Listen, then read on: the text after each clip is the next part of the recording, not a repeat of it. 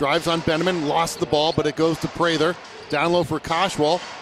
Koshwal missed it. Barron tips it home. Barron, his size is impressive, and you know everybody whispers about 6'11". He's 7. Side, see if that is meaningful in this possession. Munford whips it out for Barron for 3, drains the triple. Now Barron told you he was going to shoot those Yep. for you tonight. And that was a 2, though. Okay. Comes down to Bakersfield in the forecourt.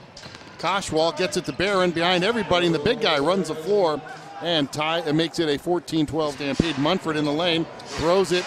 Vaden gets it on a couple bounces. Barron from the right elbow, jumper rattles home. He can shoot. He can flat shoot. He's heating up. 8 points for Earl Barron. On it to Wilson. Gave easy layup one end, 2 misses at this end. This is Earl Barron for 3. Count it. One of these dangerous moments in the game, Mark.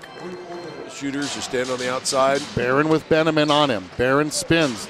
Barron spins again off the window and scores. That is great composure offensively and nice defense.